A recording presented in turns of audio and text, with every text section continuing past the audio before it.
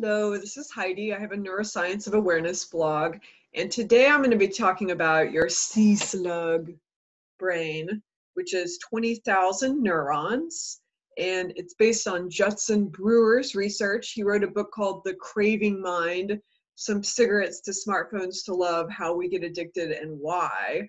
And he says that when you do any kind of addictive behavior, that it's equivalent to a slug because it only requires 3 cells. It's called trigger, behavior, reward.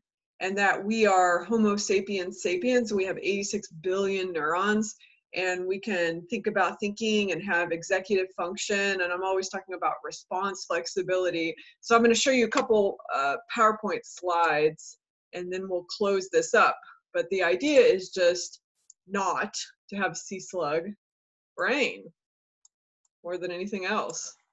So you can see here, you could have a slug with 20,000 neurons, or you can think about thinking and wedge in new behaviors. So if you are, it's around the holiday time now, having any kind of cravings, what you can do is be like, I'm not going to be a slug.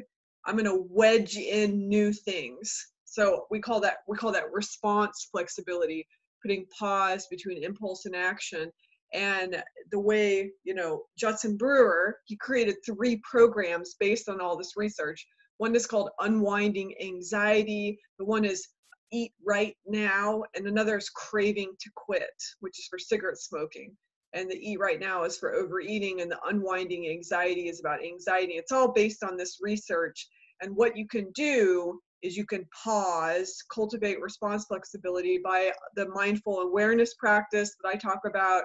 Anything that helps you grow your prefrontal cortex, which I've said in other videos, the 2 things that grow 8 of the 9 functions are meditation, that mindful awareness practice, and where you have a securely attached relationship with yourself. In a way, that's meditation. And then externally, having securely attached relationships, basically a reciprocal relationship where you feel heard.